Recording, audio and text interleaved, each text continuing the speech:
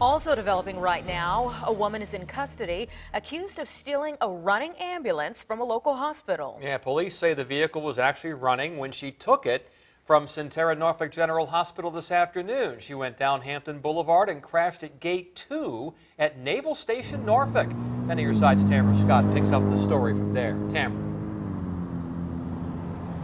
Well, that's right. That woman took that ambulance all the way up on Hampton Boulevard here, went straight into Gate 2 onto base without authorization. Now, once she did get in, police got a hold of her, and once they started putting the pieces together, they realized she had stolen it. Just earlier in the day, a spokesperson with Norfolk General says a private ambulance was parked by the hospital while running. The crew stepped out and went inside to get a patient. The ambulance was running as normal to maintain a comfortable environment to patients.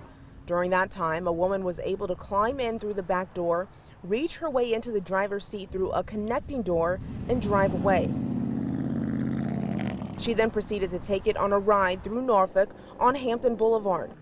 With the help of GPS and police, it was located and stopped inside the gate at Naval Station, Norfolk. With the help of naval security forces, Norfolk police took the woman into custody.